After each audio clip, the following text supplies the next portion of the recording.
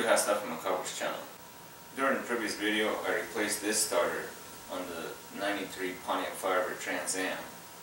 Just by judging by sound, it appeared that the gears inside the starter were stripped. And what I'm going to do in this video, I'm going to go ahead and take it apart to find out if my suspicion was correct, which more likely it will be, especially since every time I was trying to start the car, the Bendix gear would engage with the teeth of the flywheel, but it was not able to turn the engine, and there was a grinding noise coming out of the starter. So, pretty self-explanatory at that point. But in the same token, sometimes I can be curious, and I have the time, so guess what? I'm going to go ahead and take this thing apart, and if you have never seen what's inside a gear reduction starter, this is the perfect opportunity. You'll get to see it. Plus you'll have the opportunity to see what would cause a gear reduction starter to fail. So let's go ahead and start taking this thing apart.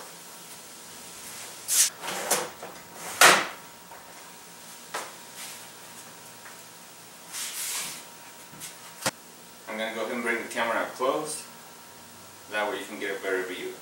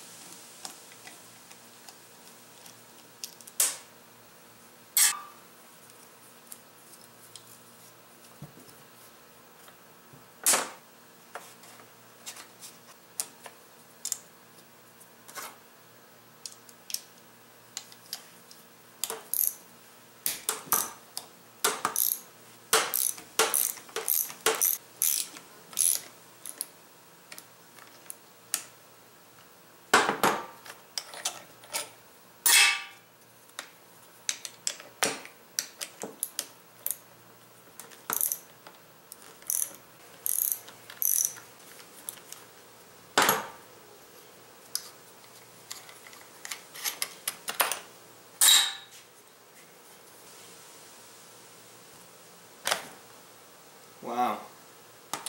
Okay. So, I was right, obviously. Look at the gears of this thing. Holy smokes. That is some severe damage. Let's take the rest apart.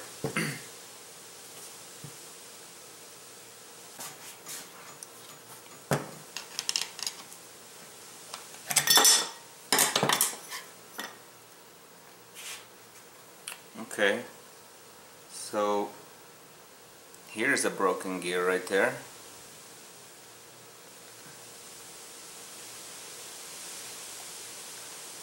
And if that wasn't enough, holy smokes, look at this thing. I was like super lucky that this thing started. Here's the outer piece.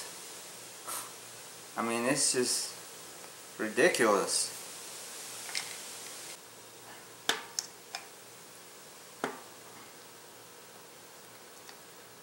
But aside from the damage,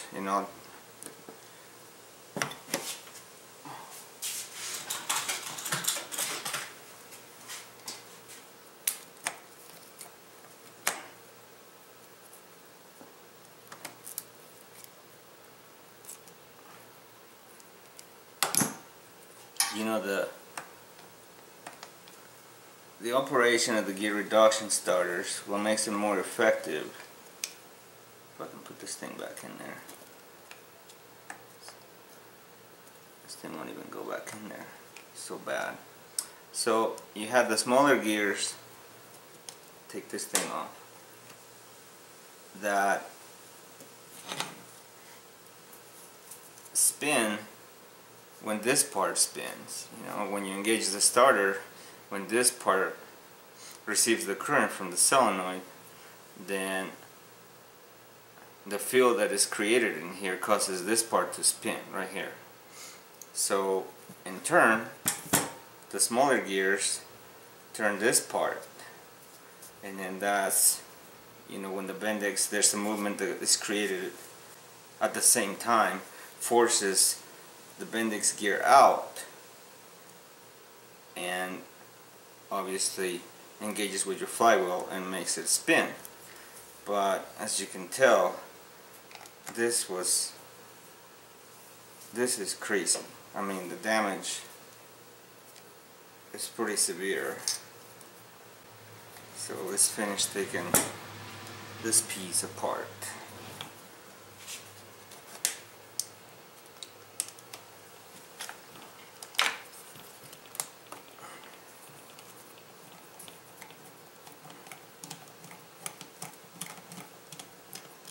So as you can tell, this solenoid is held by 3 bolts. It's the last one. So, you know, this part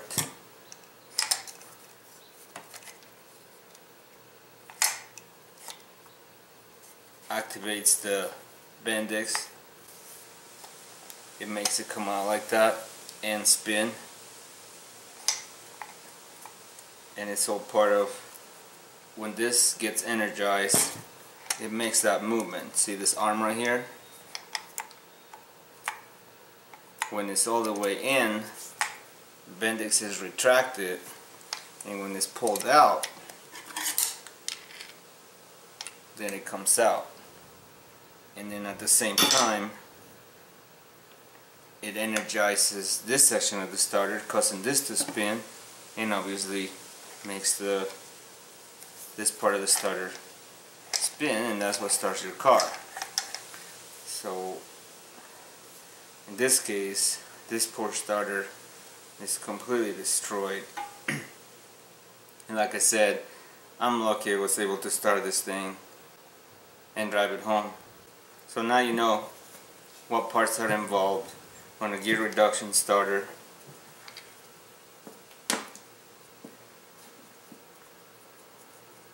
Plus you have an idea of what could fail if you start hearing a grinding noise coming out of the starter. Which at the first impression it sounds like the teeth that are grinding are the ones against the flywheel, but it wasn't. It was this.